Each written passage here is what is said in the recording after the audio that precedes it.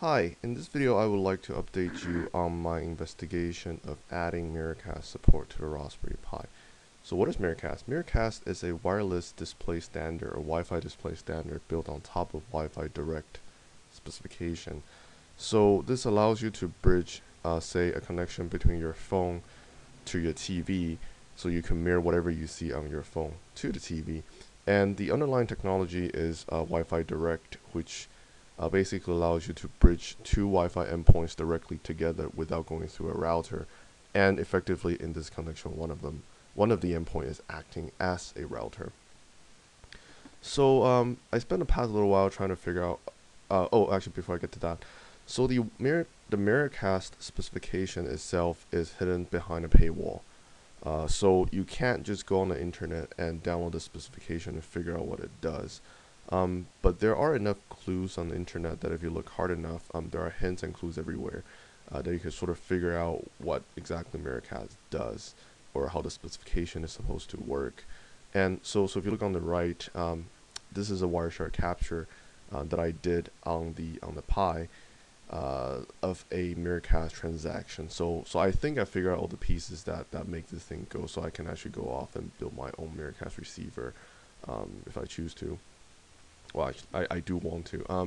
So where do you start, right? So obviously, so you need a. Oh, so in this video, I'm just gonna walk through all the process I went through and walls I hit, trying to figure out how Miracast works.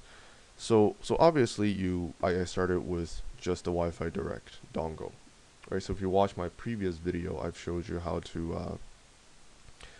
to install. Well, I walked through how to install the driver and how to install the sample application so you could play around with the Wi-Fi Direct functionality on the Pi. So this is the same driver. So one thing you will notice is if you do exactly what I showed in the last video and launch the application, so by installing the driver and install the sample application here, or rather in the layer above.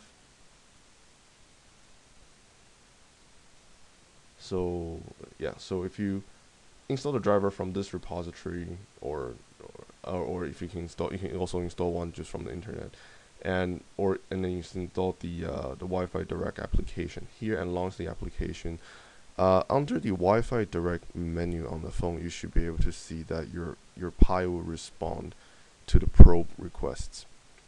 But if you go under the wireless display menu on the phone, you'll realize that you'll fail to pick up the Pi. So that means there must be an operating difference between the two modes. So that's where I started the investigation.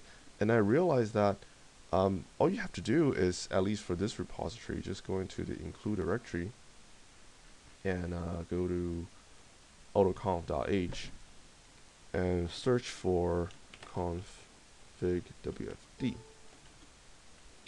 So you just need to uncomment this line, which will enable all the compile options for to enable Wi-Fi display options on the driver. Which, if you look through the code, all it does is include certain subclause in a probe request response to indicate that the Wi-Fi display support on the Pi. So if you uncomment this and then recompile the driver according to the instruction here and load that, and then you should be able to pick up your Wi-Fi display. You should be able to pick up your Pi under the Wi-Fi display menu on the phone. So that's and then on top of that. Oh, sorry. Before I get to that, so after recompile the driver, you need to launch the sample application here, and then you'll be able to pick up the Pi from the Wi-Fi display menu. And then you can initiate a negotiation, right? And that's the white part of the transaction here. But after the transaction completes, you'll realize that the first thing the phone tries to send is a DHCP request. So when in a Wi-Fi Direct connection, one of the endpoint is will be set to be a group owner, and the other one will be set to a client. And then the responsibility of the group is the responsibility of the group owner to start issuing IP addresses to the clients. So it seems like in the Miracast scenario, at least between the phone to the Pi. I don't know if this is specification defined behavior or this is an Android specific behavior. The sync or the Pi is always expected to assign IP addresses, right? And then there's additional clues in this repository here. So if you go under document, there's actually a specific Linux DHCP server notes that instructs you how to set up DHCP server on the receiver itself. So I set up the DHCP server on my Pi according to this configuration here, and obviously you can tailor it to suit your environment. In my case, I changed the subnet to 2.x simply because the 1.x is used by my wired connection. So after that, you set up your DHCP server. So in my case, I used the ISC-DHCP- server from the repository. So after that, you set up your DHCP server, and then you could see that your transaction would advance a bit further because your DHCP configuration would complete. But then you will realize that nothing is still happening.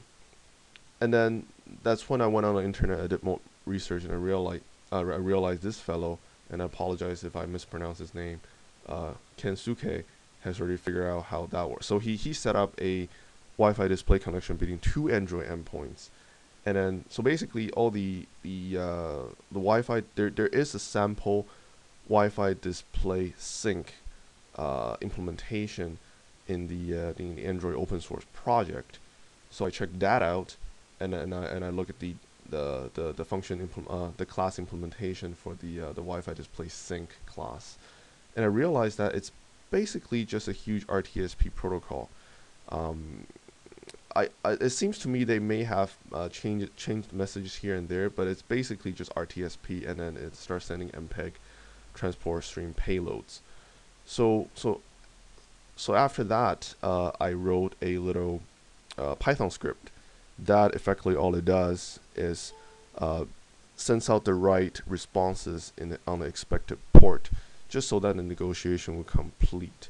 So that is captured here, right? So then you see your option, your response, and then your option, and then so on and so forth. All I basically did is I look at the Android open source code and pull out the relevant bits that I need for the message exchange, and then encode it in the script.